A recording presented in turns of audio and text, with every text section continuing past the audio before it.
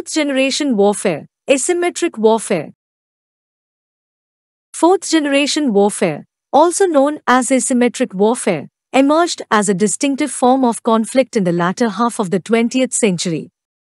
It represents a departure from traditional state versus state conflicts, as it involves non-state actors, unconventional tactics, and a focus on psychological, informational, and ideological warfare.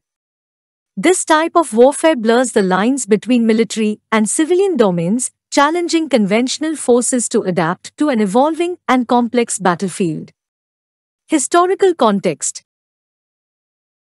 The rise of fourth-generation warfare was influenced by several factors, including the decolonization movement, the Cold War, and the proliferation of non-state actors seeking to challenge established powers. This form of warfare gained prominence during various conflicts, such as the Vietnam War, the Israeli-Palestinian conflict, and modern-day insurgencies. Key characteristics. Number 1. Non-state actors.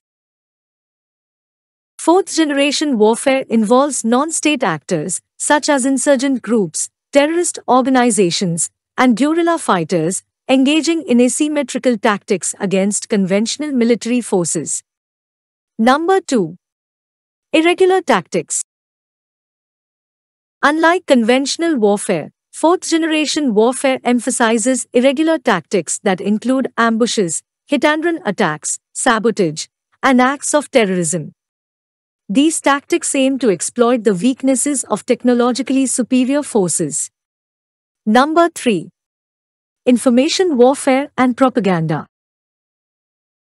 Psychological operations, propaganda, and manipulation of information are integral components of fourth-generation warfare. Non-state actors use media, social networks, and misinformation to shape public opinion and undermine the legitimacy of their opponents.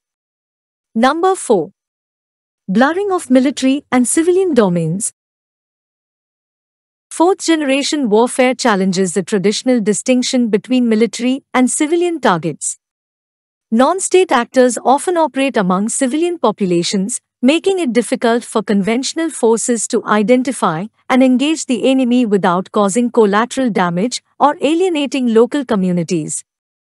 Number 5. Ideological motivation. Many non-state actors engaged in fourth-generation warfare are driven by ideological or religious motivations. This adds a layer of complexity to the conflict, as it involves deeply rooted beliefs and narratives. Challenges and complexity. Fourth-generation warfare presents unique challenges for conventional forces. The fluid and decentralized nature of non-state actors makes them difficult to track and combat. Additionally, the use of civilian populations as cover raises ethical concerns and complicates military operations. Impact on modern conflict. The rise of fourth-generation warfare has reshaped modern conflict dynamics. Insurgencies, terrorism, and cyber warfare have become increasingly prevalent, often overshadowing traditional state-to-state conflicts. Asymmetric tactics and information warfare have proven to be effective tools for weaker actors to challenge and disrupt more powerful adversaries. Complex diplomacy and counterinsurgency. Addressing fourth-generation warfare requires multifaceted approaches that encompass military, diplomatic, economic, and social measures. Counterinsurgency strategies involve winning hearts and minds, rebuilding infrastructure, and addressing underlying grievances to undermine the appeal of non-state actors. Conclusion. Fourth-generation warfare, characterized by asymmetric tactics, non-state actors, and information warfare, represents a significant departure from traditional military conflicts.